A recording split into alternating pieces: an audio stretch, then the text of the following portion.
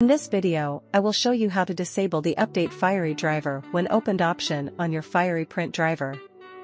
This will prevent delays when opening the Fiery Printer properties and prevent pop-ups like the one on the screen. You will want to start by opening your printers. You can do this easily by opening the Run box on Windows Search and typing in Control Printers.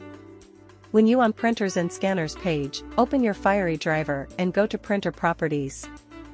In Printer Properties, go to the Accessories tab.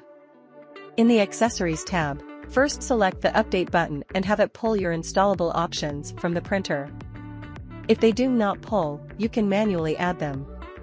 Once your installed options are in the list, select OK.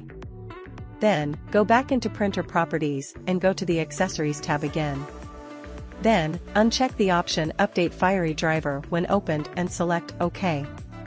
Now you have successfully disabled the Update Fiery Driver when opened option.